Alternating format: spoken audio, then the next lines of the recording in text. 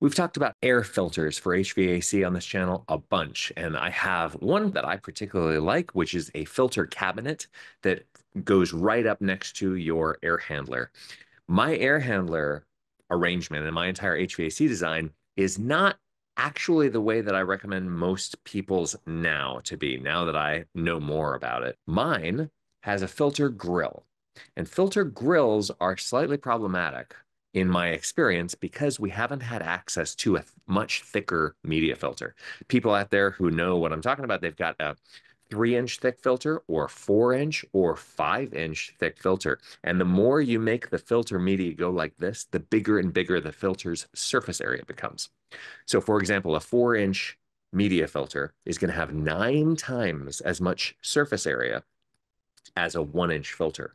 And I have been to the big box stores. You can't find a filter that's more than 1 inch thick at these places. And I've been to like bunches of them across America, and I'm always looking like to see if they are changing their ways, and they just don't have it. So you're going to be ordering it online no matter what. But even if you wanted one for a filter grill, you couldn't have one because they just weren't available. So I recently was giving a presentation and I said, hey, if anybody knows about something that I don't know about, please come up and tell me afterwards. And luckily, a friend of mine did come up and tell me like about this new thing. So I ordered one and I'm going to install it here. Let me just show you what it is real quick. This is where you can buy it, is at Discount Filters. And I'm not getting paid for any of this stuff. So if you have filter grills and right now you've got MERV 8s in them, you could have better filtration by doing this. So this is a 3-inch that gets retrofitted into a 1-inch filter slot. And the way that they make it work is that you've got these rims around it, right? The rim is made out of, in this case, foam. And they make a point that they're trying to compete with the Honeywell version of this, which looks like this. And it's got a cardboard rim on it instead. I am not sure whether that's going to make a big difference or not, but I will say that this thing doesn't come in as many sizes. So I have a 24 by 24 grill behind me, and they don't make one in my size.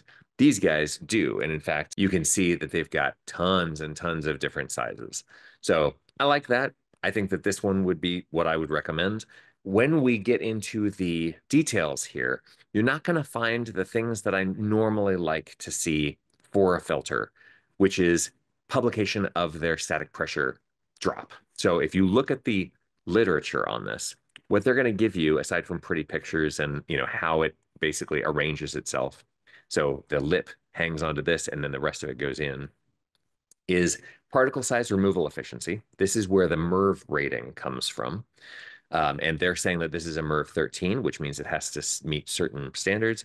The resistance versus airflow thing, this is basically, it would be better if this was a table. At least they're giving us a curve. So they're saying that if you're moving 600 CFM through this filter, then you're going to be having a filter pressure drop of 0.13. The problem that I have with this is that I'm pretty sure that this size that I'm looking at, which is 24 by 24, is not what this is. This seems to be one document that they made for every one of their filters.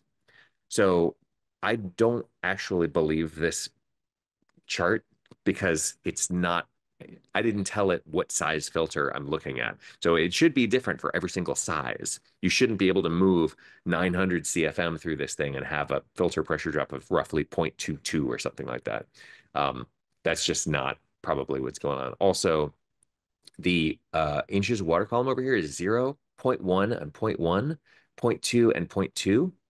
That seems a little bit weird. So this isn't really like an engineering level look at this thing. So I'm a little bit dubious about this, but we will test it. So let's go ahead and take a look at what came in the mail. They just arrived, and I will say the foam looks like it's well glued, but the spacers in here are a little bit off. So just, you probably want to spend a few minutes making sure all these are absolutely perfect so that the air actually goes in and doesn't get deflected around it.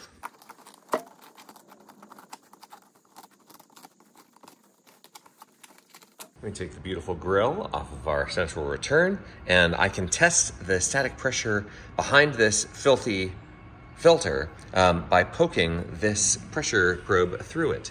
So right now you can see that we've got a pressure drop on that filter of about 0.29 inches of water column. Okay, this filter doesn't fit perfectly inside of my homemade return grill. And you can see why. Those fins were manufactured by me. Just to remind everybody, heat pump return, dehumidifier return, HEPA filter loop, which no longer works, it's been decommissioned. So I kind of have to shove this thing into the corner a little bit just to get it seated, and then squeeze it around.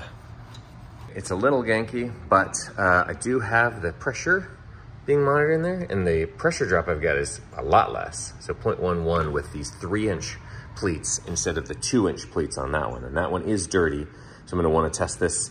I would wanna test a clean versus a clean, but I'm just like trying to make you guys part of my Saturday homeowner activities. So anyway, this is a good number. I like this.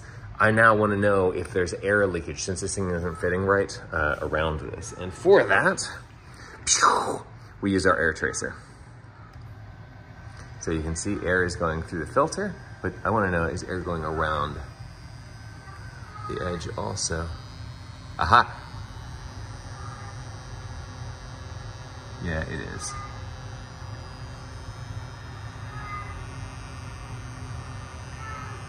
Going straight through the foam and not. Okay, great. So now we just gotta tape it up. And we're fixed. Now there's no way for the air to get around the filter, it has to go through. Our static pressure is still looking great on this. Again, it's clean, it will get more restricted when it's dirty.